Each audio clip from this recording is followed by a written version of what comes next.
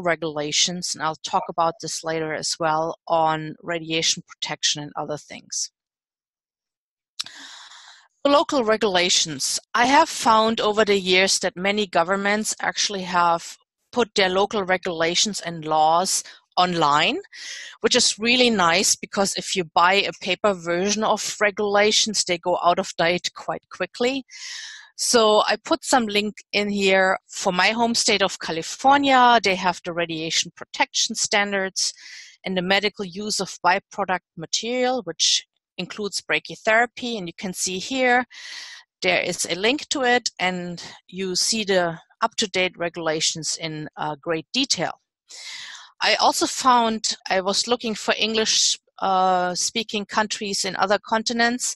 I found this beautiful review article on laws and regulations in South Africa that outline in all detail where you would find this information for this specific country. I'm also aware that some of you might live in countries that don't have very deeply developed regulations yet.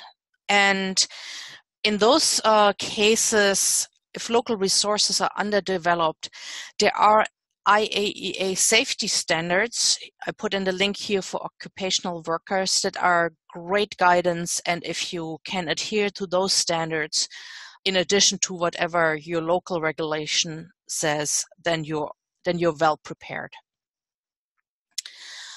I wanted to start with delivery and install. So the device is shipped to you, and a lot of things happen in shipping, believe it or not. I just had a new treatment planning system delivered for my afterloader, and this is exactly what happened. Things arrived damaged because somebody dropped the package. So it does happen. So the first thing you do when you get your afterloader and your treatment planning system delivered, you just look. You check the outside of the package. Does it look like it was transported dry, no holes in the package? After you take your afterloader out, and usually you have an install engineer with you, check for visible scratches and dents that could indicate that something may have happened, and check all the cable connections to see if anything is frayed or looks like it's bent or damaged, or sometimes pins of plugs get bent out of shape. I also check the shipping manifesto. Does it agree with the purchase order? And have all items been delivered and accounted for? It's sometimes boxes, if you get multiple boxes for an afterloader, sometimes individual boxes get stored somewhere else, and it takes some time to get everything together. The next step is the acceptance testing process. So when does this happen? We just covered the delivery, and then the vendor usually comes in and installs the machine. And at that point, the machine is still the property of the vendor or the installer if you have a third party doing it. Anything that breaks at this point for the machine will be fixed by the vendor at no cost to the customer, because it's still their property, their ownership. The next step is then you do acceptance testing. And this is usually done by the vendor and the site physicist together. I have done this with the vendor not physically being on site, but the service engineer was logged in with me on a conference call like we're doing now for treatment planning system, and we did it remotely, so that works as well. As soon as you sign the acceptance testing document, the machine goes into your ownership. That happens right here. And then you move into commissioning, which means that you get the machine set up and configured to whatever or however you want to use it in your clinic. Let's go a little bit deeper on what acceptance testing actually is, because I often find a little bit confusion about this. So when the vendor and you, the customer, have agreed on an afterloader performance standard in a purchase contract. So your purchase contract states you're getting a gamma med with a 10 curie source, and the delivery accuracy of the source is plus minus 1 millimeters. This is all specified in the purchase contract. So the vendor then, when they deliver the machine, they must demonstrate to you that the afterloader performs to this standard at the time of install. So these standards are listed and tested and documented according to the procedures defined in what we call the acceptance testing document. Once the vendor and the customer both sign the acceptance testing document, the afterloader changes ownership from the vendor to the customer, which means anything you break after you sign that document, you have to pay for it. When you get an acceptance testing document, you need to look for the following things. And this is a screenshot of a variant acceptance testing document that I used recently. So it obviously needs to have the vendor logo on it, the product name you're acceptance testing. In my case, it was a Brachyvision treatment planning system upgrade to version 15.5. You have to have the word acceptance in the document title, so installation product acceptance. And down here, it's a little bit hard to see, is a document version number and the date. And you should check that this is also reasonable and not a couple years back. Typically, it's either this year or the previous year for most situations. So again, I always request the acceptance testing document from the vendor in advance of delivering install. Not all vendors expect this, but if you insist, they will actually come around and send that to you. So be insistent on getting this. Then you have enough time to compare the acceptance test specifications to anything outlined in the purchase contract, and you can verify that this actually agrees. If you find any discrepancies, so the acceptance testing document, for example, misses a functionality that you thought you bought in your equipment, bring this to the vendor's attention as soon as possible, even before delivery if you possibly can. And when you read through this and any of the tests seem unclear to you, don't hesitate to ask the vendor about it. The next step is to determine the time needed for acceptance testing. In my experience, if everything goes perfectly for an afterloader, it's about half a day. 1 day is more typical because there's always little glitches that you find. After you sign the document, keep the copy of the signed document for your records because it's very important to show that you actually have demonstrated the functionality of the equipment. So this is an example here of an acceptance test I did recently. On the left side here, you see that we validated those values at selected reference points, and I crossed out the sources that I didn't have and left this open. I made a note here that I actually verified these numbers and that the brief report is attached from Brachyvision to this site. Here, I checked that the values are within tolerance, and I actually initialed this particular test. There's also sometimes these acceptance test documents are written very broadly. There's sometimes tests in there that don't apply to equipment you have in the clinic. For example, here is a VIDAR film scanner test. We do not use that equipment in our clinic, so I made a note here that this is not applicable. In an acceptance testing document, you never leave anything empty. You either make a note that it was done or that it does not apply to your specific clinic. So once you've accepted your machine, you're moving into the commissioning phase. So there's actually 4 stages. You already covered the radiation protection surveys in topic 2. Next, I'll step into IT and system administration. Once that is done, we're going to the functionality of the actual afterloader, and then the next step you would do is setting up the QA. So let's do this first, commissioning. This is stage 2 of the commissioning process after you've done all the radiation survey. So based on my experience, I always check IT connectivity first. So you're checking that your CT can set or your simulator can check then can send images to your planning system, that your planning system can send a plan to an afterloader, that the planning system connects to your electronic medical record system if you have one, and that both the planning system and the afterloader can connect to your printer. I often find that at least one of these is not working and I have to get IT involved, and that takes time for them to sort out. And while IT is fixing any connectivity issues, I can actually do the following tests in this lecture in parallel to them, and that saves me time. Another thing I always do is I also figure out how I would do the treatment in case my network is down.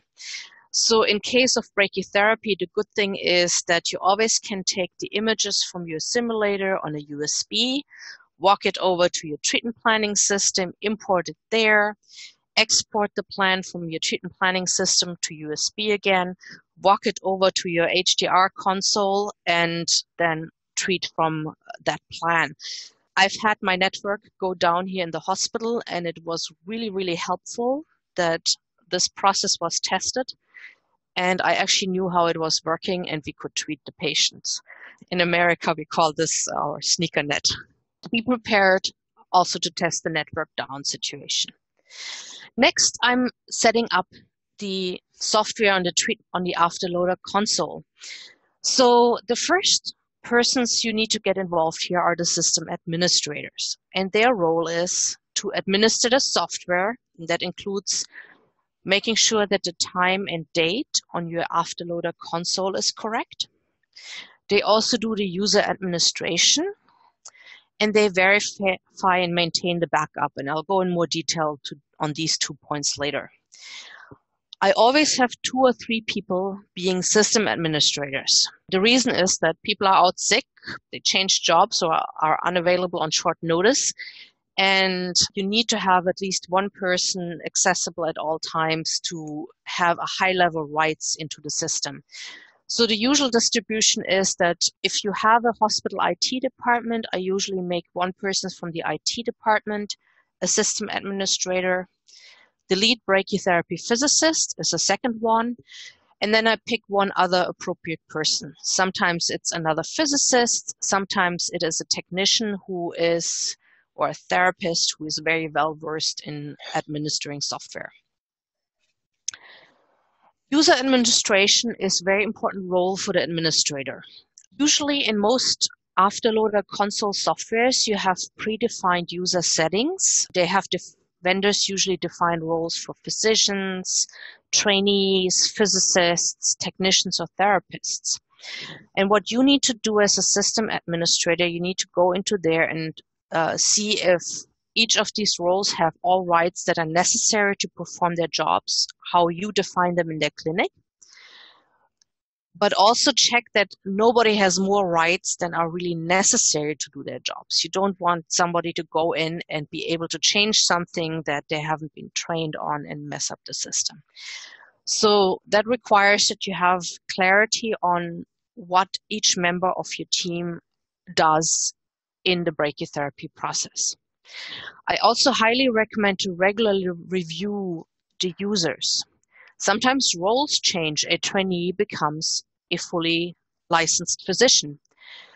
Sometimes people leave their jobs or new people come in, they need to be added. And what I have gotten in the habit of doing is when we do the quarterly source change for the afterloader, I usually take the opportunity and go in and double check my users and see if everything is still up to date. So typical examples of the rights a user has is as a therapist, technician, or doctor, that you can import patient plans, that you can deliver treatments, and that you have all functions, that you can use all functions needed for the daily morning QA checks. The physicist does all of the above, plus is able to edit source parameters for the source calibration, and also creating standard plans if you do use them.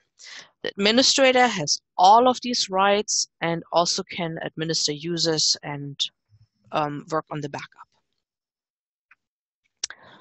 So physicist we have the physicist administer patients, so we allow them to add or delete patients from the system. We create standard plans. And the physicist also sets up what the dummy run settings are. So the dummy runs are when the dummy wire goes out through the transfer tube and checks that the transfer tube is clear and there's no blockage, etc. And there's usually several options in the software, and that varies with the vendor. In my particular system, I have two options. One is that the dummy goes out and checks all the channels at the start of the treatment, and then sends the source out to all the channels. The second setting is that the dummy goes through all the channels at the start of the treatment, and then before it sends the source out, it sends the dummy in to the first transfer tube, comes back, sends the source out, then the dummy goes into second transfer tube and sends the source out. So this dummy actually goes twice into each transfer tube. And different places I've worked at have different preferences. At my particular place, we check the second option. It makes the treatment maybe half a minute longer, but we just feel more comfortable to have double dummy runs. Physicists also will calibrate the source strength. We do that. We talk about that in a later lecture. They also set the time and frequency of source decay, and we'll repeat this information in the treatment planning system. So the standard I have seen is that we set the source decay to daily at midnight, and this seems to be the standard setting for most vendors on their consoles. Some vendors may allow different choices, but I honestly have never seen a site that has done anything else but daily at midnight. On the console, the physicist can also make the decision of what the source decay settings are for plan delivery. And again, there are several options, and they may differ depending on your vendor. The most common options are that both the treatment planning system and the console decay the source daily. And if you have that situation, you need to verify that the time and frequency of that decay agrees with each other, and also verify that the source strength you put in initially agrees. Option 2 is that your treatment planning system always assumes a source strength of 10 curie. And only after you send your plan to the afterloader console, it's decayed to the source strength at time of delivery. My personal preference is option 2 because it takes out the risk of making an error, because your treatment planning system always stays the same and cannot ever get out of sync with the console. Sonja, can I stop you there for a second? Yeah. Can we go back one slide? Yeah. So we'll take a few minutes and we'll allow everyone to ask us some questions since we're about halfway through.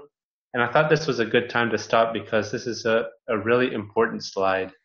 So I'd like to just reiterate some of what Sonja has said and make sure that everyone is really paying attention to this. So this is if we're focusing on an area of great importance for the physicist, this slide has a lot of it. So you want to be really certain that you've calibrated your source strength correctly, and that not only have you verified that it agrees with what the manufacturer says the source strength is, but that you've put it in to the planning system with the correct date and time for that source strength. And so some might want you to put in the source strength from the commissioning time, the source strength from the calibration certificate.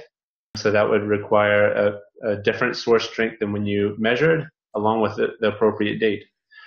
Or you could possibly put it in at the day that you measured it and make sure that that date is right. So again, it's just a very important thing. This whole date and time thing is very important. If you miss it at the beginning, it could be a systematic miss for a long time. Yeah. Adam, can you see the brief report that I have on my screen here? No, I can't. Oh, okay. It's probably, I can edit my lecture and put a screenshot in of a treatment plan printout where it shows the nominal activity versus the actual activity. Perfect. Perfect. So, and we can update the slide. Let me just make a note. Okay, great. And then I'll also just mention something about the second part where it's talking about the source decay from plan to delivery. So again, this is really important. So we'll talk about this more as we get to planning lectures, some of the other lectures. But again, you need to really understand your system. And so both options are valid. Some vendors allow one option, some vendors allow both options, but you need to be really certain about how your system works and to make sure again that these times and dates are proper depending on how it is. And just a little side note, so with option one, your planning system will have certain times, dwell times. Those will be the exact same dwell times from your plan as they show up on your afterloader. Now, if you're with option two, where you always plan with a nominal 10 curie source, then you'll have dwell times that are, say, X value, and on your console, it will be a different dwell time, right? Because it's always at 10 curies, but your console is decaying. It's not at 10 curies, so the times will be increasing. So that adds in, so they both have their positives and negatives, and you need to think about, again, how can you be best sure that you are delivering what you're delivering. The 10 curies, so you're always certain that your starting plan for, say, a tandem and ovoid will be very similar dwell times. They'll almost always be the exact same. Whereas with option two, they might be different. So again, think about these sorts of things. We'll get to it more in the planning, but I thought this is a very important screen. Yeah, true. And I double check this at every source change. I make sure that we still have that same setup. Does anyone have any questions? You can type them in, or I think everyone's muted, so just send a little type if you have any questions. Mm-hmm.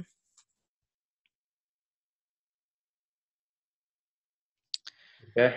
So we'll carry on right now. Again, if you have questions throughout, just send me a message and we'll be happy to answer. Okay, continue on, Sonja. Thank you. Okay. Backup. This is something I feel very, very, very passionate about.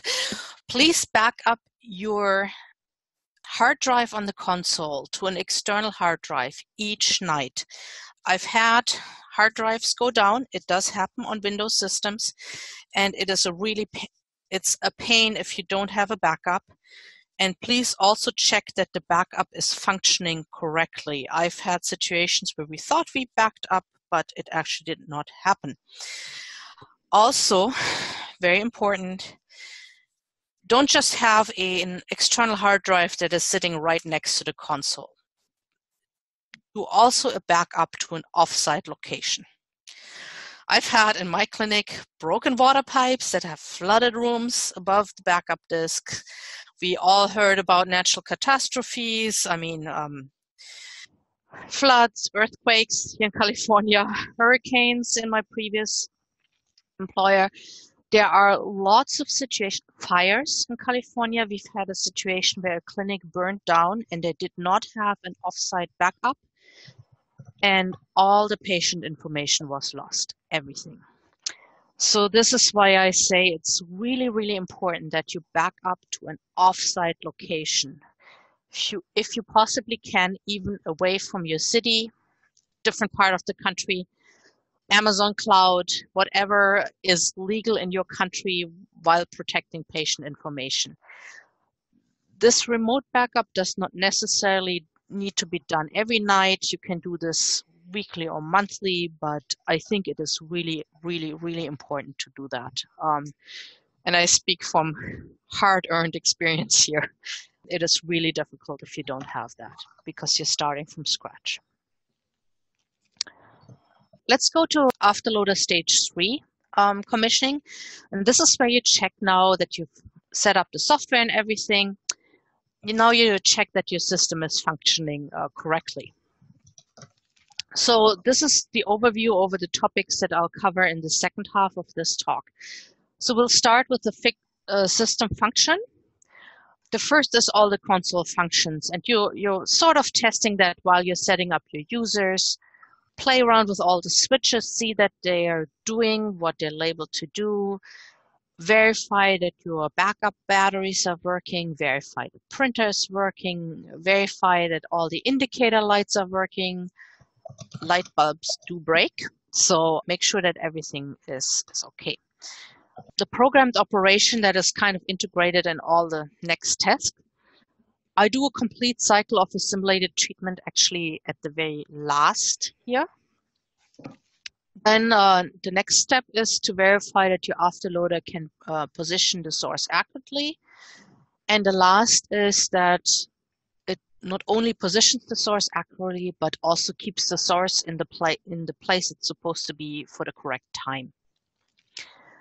So let's look at checking the safety interlocks first. And I wanted to go, these are actually nicely listed in this document here. Can you see it? Can you see the Excel spreadsheet? No. Ah. Maybe you can drag it onto that window. I have it in that window. Try one more thing. You can click the share button and then click on the actual document instead of a screen. I think you might be able to new share. This one. Now? Yes, we can see it. Ah, good. Yeah. So this is actually in the NCCR commissioning document that will be shared with you here in the daily check, but it's actually also what you do at commissioning.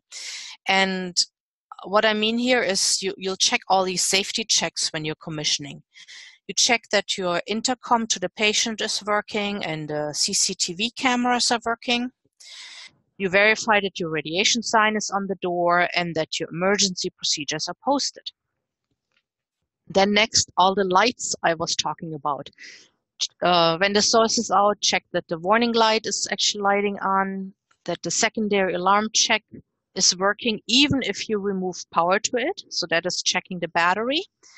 You're checking that your survey meters are functional and that the batteries are all loaded, and that the radiation lights on the control panel of your consoles are working. Then you're trying your interrupts when something goes wrong during the treatment. All consoles have at least one interrupt button, and you should press that during treatment and during a mock treatment and verify that it actually retracts the source. There's also emergency stops outside, usually next to the door, that you hit is that big red button. And you also should check that this retracts the source. You should also check the door interlock. So when the source is out into your phantom or into your chamber, you open the door and you check that the source is actually retreating. And we'll check these other tests we talk about later.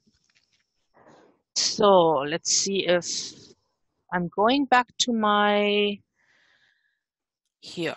So that should get me back to my presentation, right? Yes, perfect. Okay, yeah. Next, you check the emergency procedures. All afterloaders have an option to manually retract the source. For example, if the motor inside that retracts the source is broken. The service engineer can set up a practice run with you so that you can go in with the afterloader and practice this on a dummy source. So you get actually a manual feel how to do it, and you get the tactical feel of when the source is back in the shielded container. This is really important to do because when you have an emergency, you don't have time to figure this out. This is why we usually practice this annually in my centers with all staff, so the physicians, the trainees, the physicists, the nurses, the technicians, therapists, everybody gets to turn that handle so that they know exactly what to do if there's an emergency. So you also check at this point, and I make this part of the afterloader, that your emergency equipment is there. So pick and forceps that should be positioned right next to the afterloader with the top open and easy access during a procedure. So we'll cover this more later, but I just wanted to make sure that you also check this at this point in the commissioning process, that you figure out where to put this equipment. I also, while we're checking all the interlocks and interrupts, I usually check that the emergency instructions are still posted. These procedures are manufacturer specific. This one is for a gamma med. I post this at the entrance of the treatment room, and most people think it's very funny, but I practice this again with role play. I actually take the whole Brachy team at least once a year, but I'll try quarterly, and we're doing a role play of, okay, let's assume we have an emergency. Let's press the interrupt button on the console. Let's press the e-stop. Let's open the door. Let's figure out who goes where and who takes care of the patient, who takes care of the source. And we're going through this whole emergency scenario together as a team. And this is very, very important, because if you don't do that, you have people running different places and getting in each other's way. And to do this successfully and quickly, you really have to have that practice. Plus, you're checking all the interlocks in your console once again. So let's go to source positioning accuracy.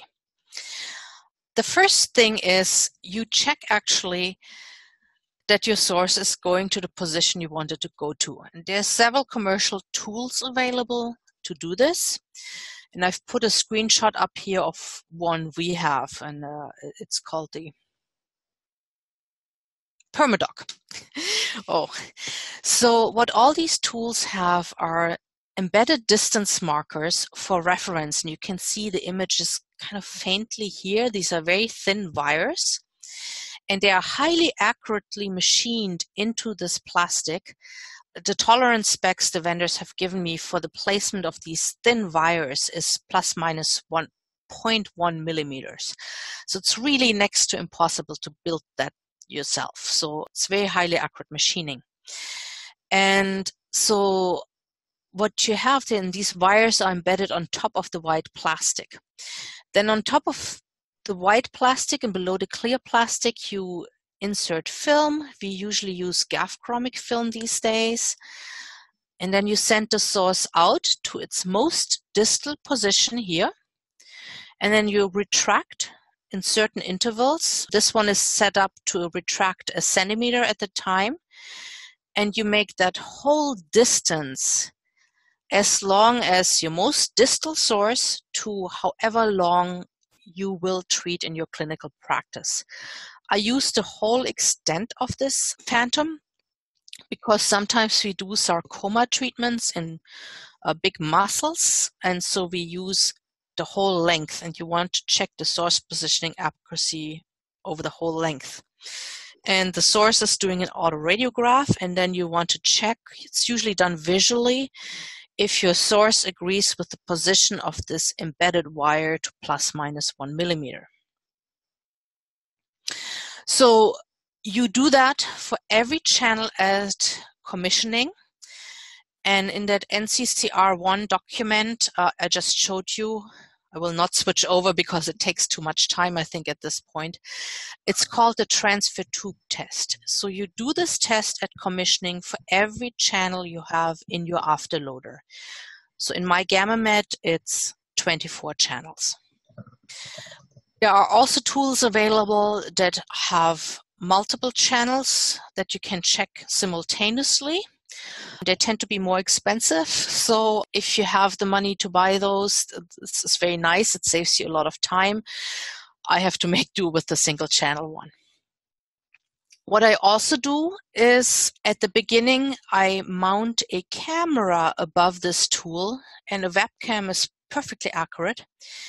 And I sent a dummy source out so I can actually check visually that the dummy source goes to the most distal dwell position.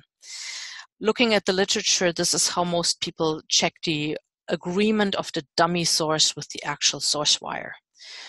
And you do that for different, if you have a afterloader system that has different transfer tube length, so for example, a VariSource, you check that with various transfer tube length. If you have a single length system, for example, my GammaMed, the whole system is always 130 centimeters long. You can just do this once for 130 centimeters and check that the dummy source actually goes all the way to the distal position. I also use this tool to check if there's if the system recognizes the channel obstruction by not connecting my transfer tube here properly. I kind of leave it loose. And then I try to run the test, and my system should throw an interlock. And so I have everything in one test. So here, position accuracy, we talked about with the tool. We verified the source and dummy positional coincidence by putting a camera above the tool and sending a dummy out to the distal. We've checked the cable operation by leaving the connection loose and see that there's an interlock error. We've talked about the option of having multiple channel radiographs simultaneously, and I'll skip the test jigs because that is something that is fairly new for systems that we don't have in the clinic quite yet. Last thing I want to cover here is the temporal accuracy. Now that we have the source at the correct position, we want to check that it's actually staying there for the correct time. Typically how we do this is we program a test run, and this is a good experience on the console because we're learning at this point how to manually put in a treatment plan into the console, and we put a defined time in. In my center, we usually use 2 minutes. Then we deliver that treatment and measure the treatment time independently, either with a calibrated stopwatch, and I honestly nowadays use a phone timer function because they tend to be as accurate as a stopwatch. The tolerance for that is plus minus 0.5 seconds of difference. So you should not have, so if you run 120 seconds, you should have no more than 120.5 on your stopwatch and no less than 119.5. Just to put that in here, the typical human reaction time of pressing a button is 0.25 seconds. So you really have to pay attention during this test. So at the end, I can go in the spreadsheet again and show you where these tests are in the spreadsheet. There's also timer, here you can see actually here the timer check function. Stopwatch, and I measured it at 119.33, 4%. It's out of tolerance, so I actually have to repeat this test. Yeah. Then the next part is we're checking actually the transit dose and source velocity by checking the timer accuracy. And also we check the linearity at the same time. So what we're doing is we have several plans here that have different dwell times, and we're measuring the charge on the electrometer for each of these dwell times. So typically, how I often see it set up is have a 5-second dwell plan, have 2 consecutive 50-second dwell plans where you don't clear your electrometer, so you get your transfer dose in here. You get a 95-second dwell plan in here, and a very long one, a 300-second dwell plan, where the transfer time does not play a significant amount in the total charge collected. And with that, you can actually calculate your timer error due to the transfer time, and you can also check your linearity of the plan time versus reader at the same time. And at the very end of the lecture, I'll switch to the Excel spreadsheet and show that to you how it's handled in the spreadsheet.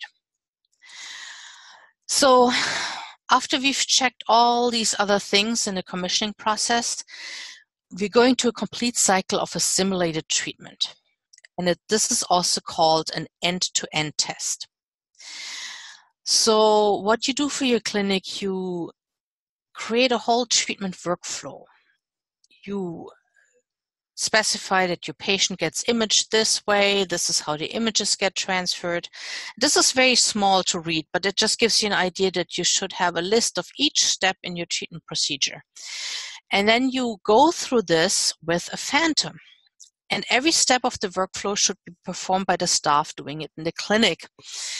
So that, for example, the imaging, the simulation imaging is not done by the physicist, but by the physician who actually will do this when you're using your afterloader in the clinic.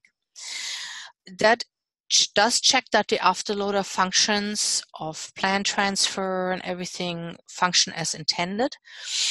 And it also checks that the staff is very clear how to use the equipment.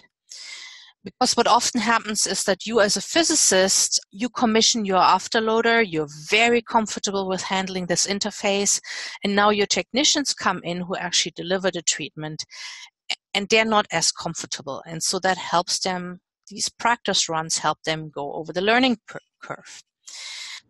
The way I usually do these end-to-end tests in practice is I use the process for applicator commissioning, and you'll see that in the next lecture. So I basically do two things at the same time. So I have the technologist image the applicator. The physicist creates the treatment plan for the source positions for the autoradiograph that you do. The technician delivers the treatment plan, and if you have it available, you check the dose delivered using TLDs. And that way, you both do this end-to-end check of your whole process of the afterloader, and you also, at the same time, you commission your applicators. And again, this will be covered in really great detail in Lecture 5. I've gone over a lot of the mechanical commissioning of the afterloader itself. Once you've done everything that we covered in this lecture, the next step would be doing a full source calibration, and I believe this is covered in Lecture 6. Then you commission your treatment planning system. That's covered in Lectures 7 and 8. We've talked about the transfer tubes. This will be probably covered in the same lecture as we're talking about commissioning the applicators. And then I think it's Lecture 9 and 10. We talk about daily, monthly, and quarterly QA. Adam, is that correct? I think that's about right, yeah. Yeah, I have to put the number in here. So, and part of the checks that you do at commissioning will be repeated daily, monthly, and quarterly. So these are all the other commissioning tasks that will be covered in the future. So I quickly want to say thank you to a few people before I jump back into the spreadsheet. Here's a few resources. Oops, I don't have to thank you slide. Anyway, AAPM TG56, I put the link here, has the code of brachytherapy for brachytherapy physics. And at the end of this document, there are great, really useful tables with all of these tests.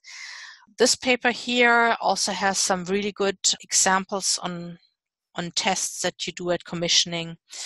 And I did not cover the Bravos afterloader. This is a very new system by Varian in this lecture because it's very different. I'm still learning what they're doing, but there's a very nice paper on how to mechanically evaluate this specific system because it's a little bit different than all the others. So let me jump back to the spreadsheet quickly. And so while Sonja's bringing up this spreadsheet, I'd like to just remind everyone, we're covering these nice Excel spreadsheets, checklists, documents in each of our lectures, and we're giving you these spreadsheets for your own use at your clinics. And so if you haven't already received an email with this spreadsheet, then you will after this presentation finishes. And I'd like to just point out to everyone or remind everyone that each of the lecturers that's presenting over a certain spreadsheet or document will be available for a minimum of 1 month after he or she gives a presentation to answer questions as you try and implement these spreadsheets into your own clinic. And so I think that's important that we all make use of this. So these are really nice spreadsheets. They're supposed to help organize each of your all's departments, create a more safe and effective and efficient department, and they're there for your use. And our staff is here to help you use them and to help you tweak these spreadsheets to fit your department best. So I think it would be good if you all have the time that as you're learning these things and as you're getting these spreadsheets, that you take a little time at your clinic and you see how it fits best in your clinic, and feel free to ask us if you're doing things correctly. We'll be happy to help. Okay, yeah. Go ahead, Sonja. Yeah, actually, I really like your spreadsheets. I took some of the things that you have in there and adapted it into my quarterlies and monthlies because they are very elegant. So I just wanted to show you here. This is in the NCCR commissioning part 1. There's a lot of the things that I talked about are in here. For example, I just showed you at the beginning the interlock check. The sheet labeled transfer tubes has a lot of the things in here that we talked about. So at delivery, you check that everything looks okay, no bends, kinks, physical damage. You check that your source travels through the transfer tubes and into the applicators without any problems, that all connections work correctly. Occasionally in the clinic, I don't know how it happens, but connections get bent and the transfer tubes don't connect correctly and the source can't travel through. I have one of these every couple of months or so. Length gauges that come with your delivery, you just compare that they're all the same length. This is a specific test for your Varian equipment. For those of you who have Varian, you see that we'll send out the source to different dwell positions, and then you take an image of the tip of the source, either by autoradiograph or with a camera and you on a ruler, and you verify that it's actually going to the position. Halfway down. Yeah. Okay. This is your timer check. I've talked about that I usually check only the 120 seconds, but at commissioning, this doesn't take a lot of time. You can check also the linearity at the same time by checking your times, set time in the treatment planning system versus your stopwatch, and it calculates that you're within your tolerance. There's a nice description. Applicator length, I think Ben will go over that in the next lecture. Offsets for the ring. Where was the timer accuracy? Transfer timer. The transfer time would be on the source exchange tab all the way at the very beginning. Source exchange. Source strength. Source strength here, yeah. There's a ton of useful tests in here. It's amazing. So I'm still. Where is it? There it is in the bottom left. Timer error check. Yeah, here. Timer error check. So here, where you check the timer linearity, you use the same data also. For each treatment time, you have a reading, and it calculates the slope, the intersection, the correlation, and the overall timer error. So very useful tool here, very elegantly puts everything together. Are there any questions? Anything I should have mentioned, Adam? Sonja, if you just highlight one of the cells that has a note, doesn't matter which one, just hover over one that has a note. This one? Yeah. Okay, so you'll see on these spreadsheets, so these spreadsheets are Varian gamma med specific, and most of the spreadsheets that you will receive will be Varian gamma med specific. But throughout the spreadsheets, you'll see that many of these cells have extensive notes. So if you hover over a cell, you'll see a note that lists details of what's happening in this cell. So it makes it very easy for you to see what you have in your system and say, you see exactly what's going on, and then you say, okay, for my system, I have this. So I just need to modify this cell slightly by this manner. Sonja, if you can go to the transfer tube tab. Yeah. Adam wrote these spreadsheets, so he's most familiar with those. Uh-huh. Yeah, which one? Click on the transfer tube. If you go up to the very top. Very top.